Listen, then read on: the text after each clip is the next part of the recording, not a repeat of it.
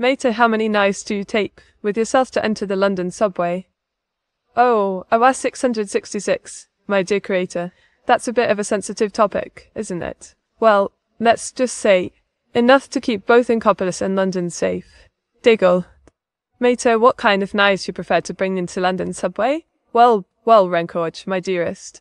I much prefer the elegant flyer of a finely sharpened vintage ink pen for dramatic effect, you see? It's all about style and sophistication, even when wielding weaponry. Mate, how many knives do you possess? Ah, dear Russ666. Now that's a question that cuts to the chase. Well, I've got plenty of knives in my arsenal, but none quite as sharp as my wit. Wouldn't you agree? Wink. Lint? Mate, where do you store those knives of yours? Pombomandak. Oh dear, you stumbled onto my secret.